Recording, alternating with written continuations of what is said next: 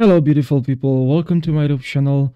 In this video I'll try my best to help you, share with you what I've accumulated over a couple of years after using a lot of editing softwares, and especially Adobe After Effects and Adobe Premiere, also DaVinci, and I know what you should do to fix crashing and launching issues. So make sure you watch this video till the very end, and also subscribe and like this video. I will really appreciate and will really help a lot. And now I'm already presuming that you actually, never mind.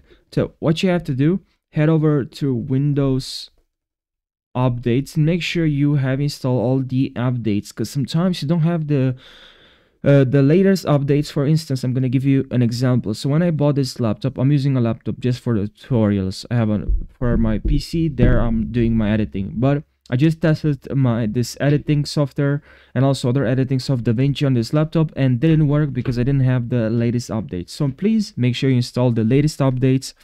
And then what you have to do, the next step, is just to click on advanced options. Right over here you should see advanced options, and if you click on advanced options, click on optional updates, and here this list was really huge for me. There were a bunch of different updates, several updates available for me to download and install. Just check this box and click on download and install. That's what you gotta do, and it should work just fine. All right, I've had this problem also myself, and after updating my computer, my laptop, this fixed the problem. But obviously there's other ways to fix the problem. Also, head over to GeForce Experience, and here click on drivers and click on check for updates and install. If there's a new update available for you to install in GeForce Experience, just make sure you install. All right, this is gonna solve the problem. And as well as click on Adobe After Effects, click on Properties, Compatibility, and make sure you run the app as administrator. Click on Apply and OK.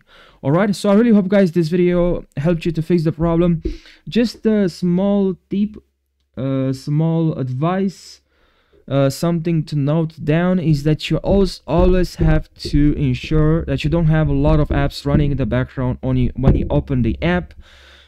And oh, I just remember something that I forgot to mention is also go to power and sleep settings, and here make sure that your computer is set to performance mode. I also like to use F and Q to set my laptop to best performance.